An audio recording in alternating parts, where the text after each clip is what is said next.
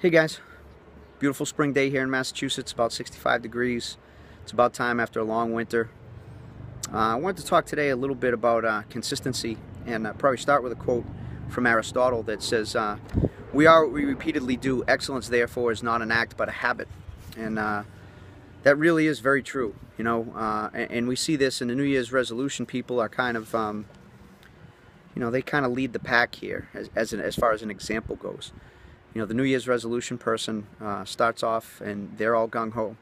The first, they show up at the gym with their new sweatsuit and their new sneakers that they got for Christmas, and they start off real hard, and they last about 2 weeks, and then of course they're off for a month, month and a half, 2 months, whatever it is, before springtime shows up. Maybe they have to put on shorts and a t-shirt, and they realize that they're not real happy with the way they look, and then they start another 2 weeks, and they do the same thing over and over again.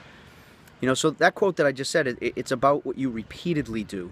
It's about what you do on a daily basis. You don't have to be Superman at any one given point in time. And I think that we're all prone to that a little bit, that we have the Superman syndrome where we wake up one day and we feel like we can beat the world and we're off to the races, but we don't repeat that every day. And I think that some of it has to do with not really coming up with a game plan for repetition.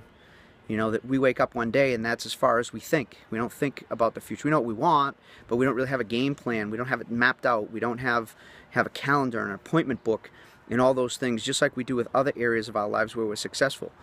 So that's probably how you want to go about handling things, so that you don't have that Superman syndrome where you have just one fantastic day or a couple of fantastic days and then everything goes by the wayside.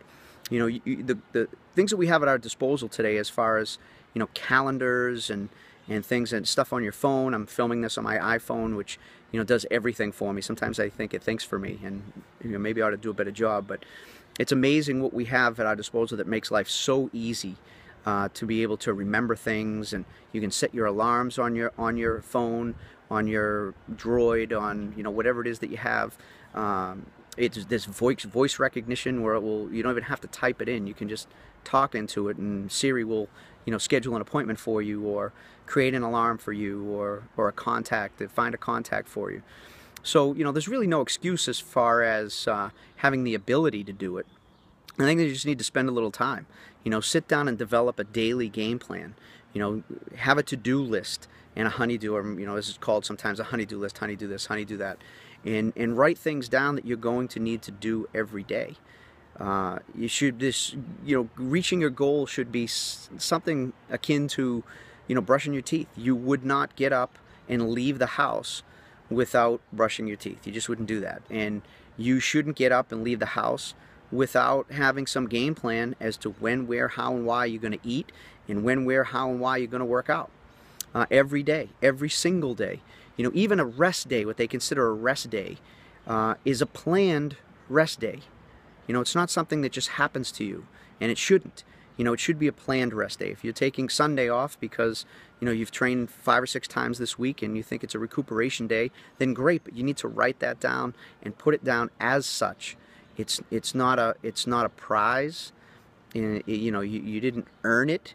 It should be part of your plan that there is a rest day that is required there. So, start creating habits, daily habits, things that happen every single day. And I think that you'll find, if you do a little bit of work every day, that you're going to get to your goals a lot faster than trying to be Superman for a few days or Superwoman, and coming out of the gates like gangbusters for a couple of days or a couple of weeks at a time, and then disappearing into the woodwork. So what I would suggest today's plan is, or today's homework, if you will, is to start putting those things, create a list of the things that you need to do on a daily basis to be successful.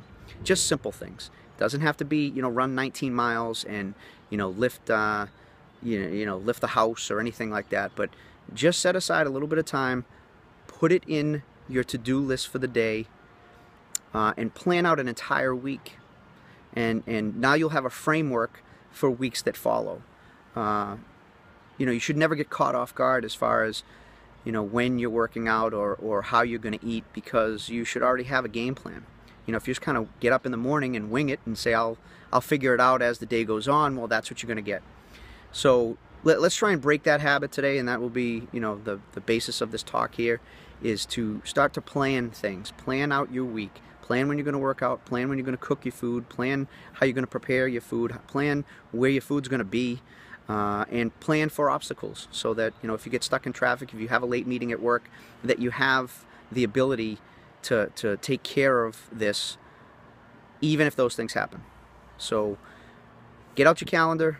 Start using your iPhone and your Droid with all the technology that it has, instead of wasting it and spending a lot of money on that. Start using it to your advantage, and I think you'll find that you'll be able to create some more habits if you just plan it out, you know, ahead of time. So take that for the day. Enjoy this beautiful spring day, and I'll catch up with you later.